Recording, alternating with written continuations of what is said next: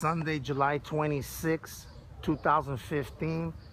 It's 4:27 p.m.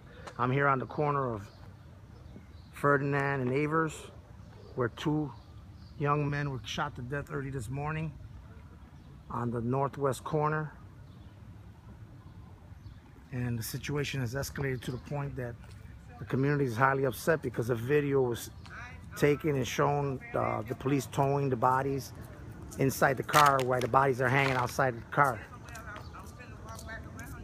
So this is a developing story still coming through, so we don't have all the information, but supposedly Channel 7 has the clip of the bodies being removed hanging out the car, so we'll see if they play it on tonight.